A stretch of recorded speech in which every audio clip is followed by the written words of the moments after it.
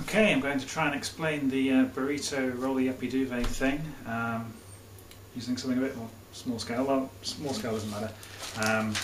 What matters is that the duvet cover is transparent, so I've got a sandwich bag, a bit of paper, which will be my duvet.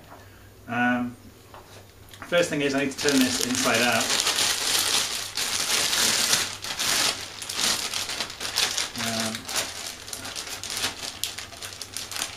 So once I've done the thing, I'll be able to do it up. Right. Okay, next I need a piece of paper the same size as my duvet cover. Normally buy it the other way around, don't you? The same size as your duvet. Okay, and in case it helps, I'm going to draw side A on one side and side what looks different? B looks sufficiently different. B on the other side. Okay, so what I do is I've got my inside out duvet cover and put, now side B is currently up, put that on top of my duvet cover and roll it up from the side that doesn't have an opening. Just roll it up. Okay. Marvel as side A is now the only one visible. And now I need to start turning itself around itself, so I'm just going to do that. Pull that around there.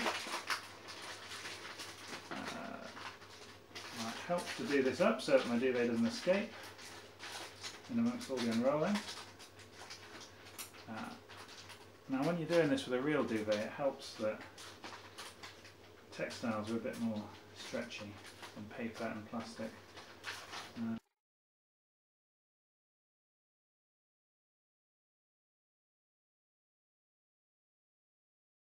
we go, there's one. Right, okay. Now, okay, A is on the outside, there it is. I'm going to try and find in amongst itself some bits to unfurl. So there's no reason this shouldn't work. There's a bit of crumpling because when you curve a flat thing around, you need a bit more space. That's a terrible explanation, but so you can see where some of the topology comes in. I mean, I was hoping that this stuff would be stretchy. Right, so I've unfolded it like that. Okay. Here's where my significant other gives me complete shouting to because the corners haven't matched up. It's really hard to make sure that happens when you're doing this method. But there you go, I've revealed on the other side of side A was side B. And there's my finished duvet. Anyway, there you go.